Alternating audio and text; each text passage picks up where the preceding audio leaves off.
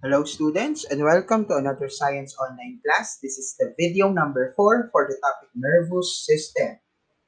Okay, so we will continue our discussion about diencephalon. So diencephalon is divided by two main parts, the thalamus and hypothalamus. So in continuation, hypothalamus regulates homeostasis and basic survival behaviors such as feeding, fighting, fleeing, and reproducing. Okay, so this is an example of a brain, a human brain. So,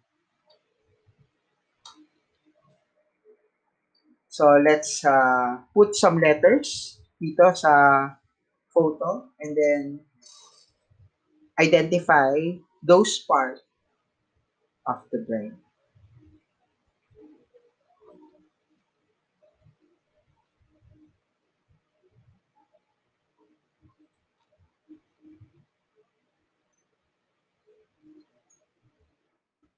Now, let's discuss the spinal cord. So, the spinal cord conveys information from the brain to the peripheral nervous system.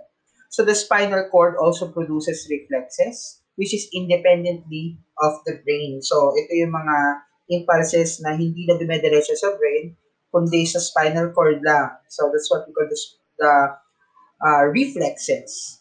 So a reflex is an involuntary response that is processed in the spinal cord, not in the brain. So when we say reflex art, okay, it is an involuntary and nearly instantaneous movement in response to a stimulus. So a reflex again is made possible by neural pathways called reflex arcs, which can act on an impulse before that impulse reaches the brain.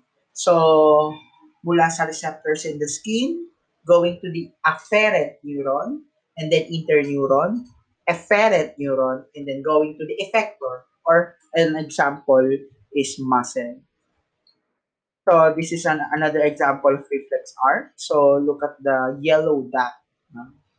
Ayan. So that's how the reflex arc uh,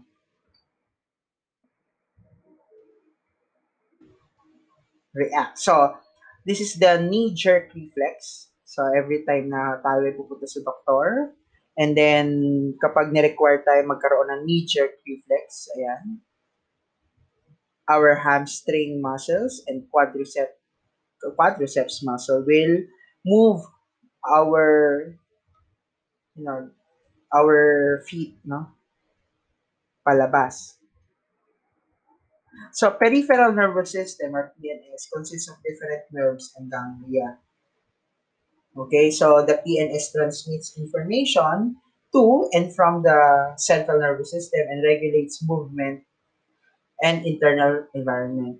So the PNS afferent neurons transmit information to the CNS, and efferent neurons transmit information away from the CNS. So those are the difference between efferent and afferent. So cranial nerves originate in the brain and mostly terminate in organs of the head and upper body, while spinal nerves originate in the spinal cord and extend to parts of the body below the head.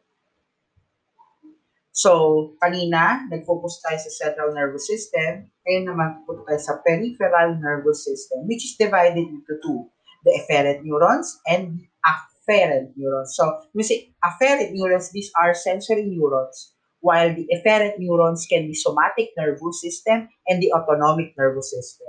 Autonomic nervous system is divided by three divisions: sympathetic, parasympathetic, and enteric.